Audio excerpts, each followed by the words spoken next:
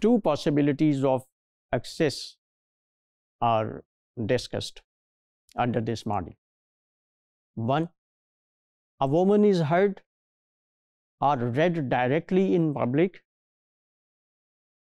Yes, she has access, direct access, but her words are judged in terms of gender.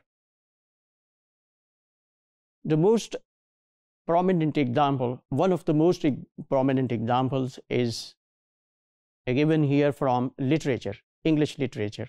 George Eliot, she was English novelist. Look, her pen name is a male name. Her real name was Marian.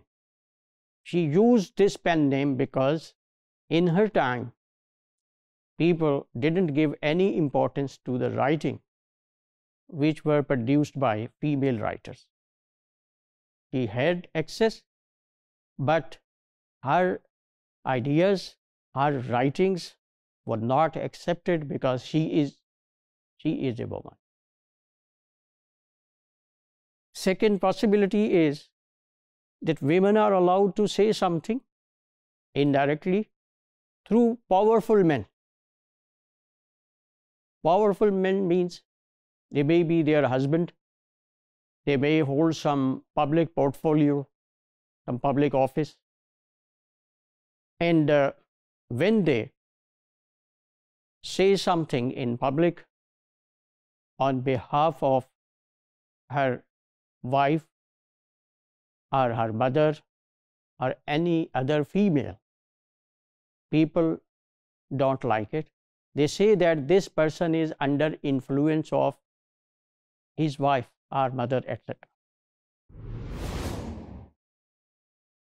People sometimes, women, this is also possible, get access or to speak, but to speak is their personal choice.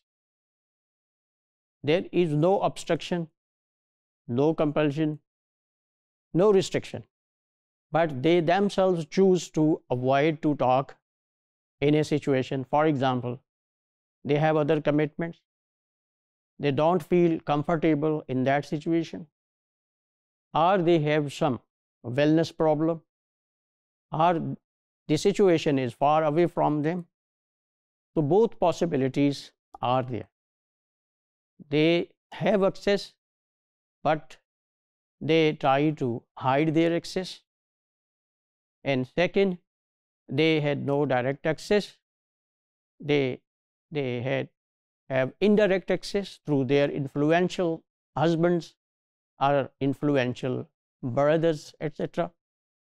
And lastly, they have access, but they don't want to utilize it for personal reasons.